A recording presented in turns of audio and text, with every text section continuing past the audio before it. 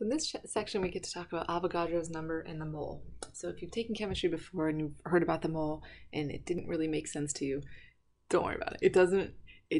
Don't make it harder than it has to be. So think about a mole like a dozen of something. If I said I have a dozen eggs, you'd say, oh, that's 12 eggs. Or if I had a dozen pencils, you know that that's exactly 12 pencils. A mole is very similar to that. So if I had 1 mole of carbon, 1 mole of carbon 12, I would have 6.02 times 10 to the 23 atoms of carbon in that 1 mole. Or if I had 1 mole of marbles, it would be 6.02 times 10 to the 23 marbles. It's just a number. It's Avogadro's number, right? That's how many anythings there are in 1 mole. That's all the mole is. It's a collective term. Now it's based off of carbon.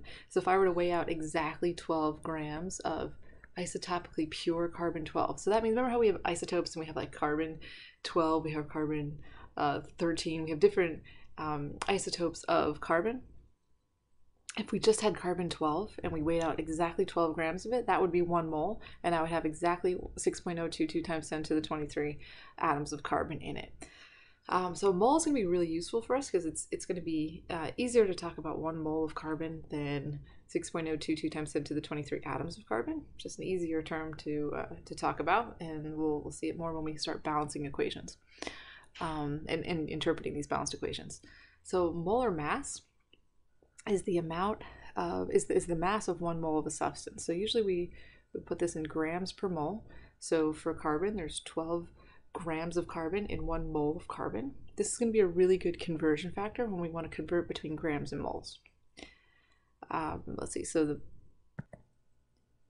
the molar mass, we're going to be able to find that for an element in the periodic table. So let's go back to our periodic table, and you can see here's carbon. So carbon here says 12.11.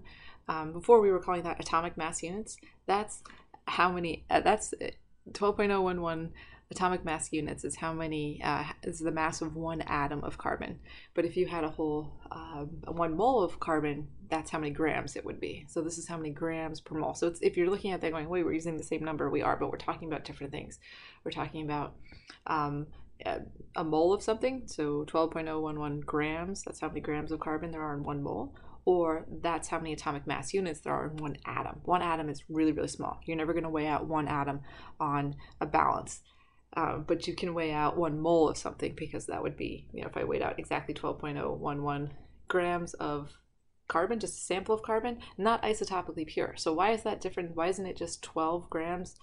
Why is it 12.011? It's because you have, in any sample of carbon, you're going to have a mixture of isotopes. You're going to have all different types of isotopes of that carbon. So they're not, each atom is not going to weigh exactly the same. But if you had isotopically pure, so if you just had 1 isotope of carbon 12, then it would weigh exactly 12 grams for 1 mole. So to find the molar mass of a molecule or even an ionic compound, what we're going to do is look at right, this is the same process that we did before, but now instead of talking about atomic mass units or one molecule, we can calculate how many 1 mole. So how many grams per mole would we have? The molar mass is grams per mole. The process is exactly the same, so it just scales up. So if I have 6 carbons, right, I have 12.01. Now my units are grams per mole because I'm looking for the molar mass. Molar mass is grams per mole, not the formula weight of 1 molecule or 1 formula unit.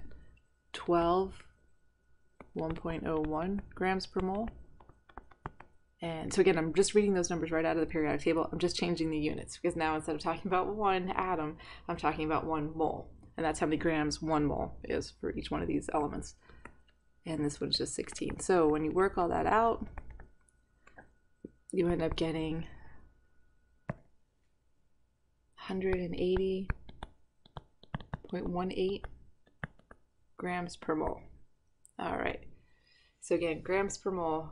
That's if I were to weigh out 180.18 grams of glucose, I know I have 1 mole. Or if I was looking for 1 mole of glucose, that's how much it would weigh, that many. And that's a lot of atoms. So this chart down here kind of helps you convert. So you weigh out things in grams.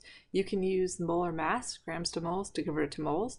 And then we know a relationship between moles. We know how many formula units or how many atoms are in 1 mole. It's Avogadro's number. So you can go from grams to moles using molar mass, moles to formula units or atoms using Avogadro's number. And that's kind of, the molar mass is kind of like the bridge between the molecular scale and the real world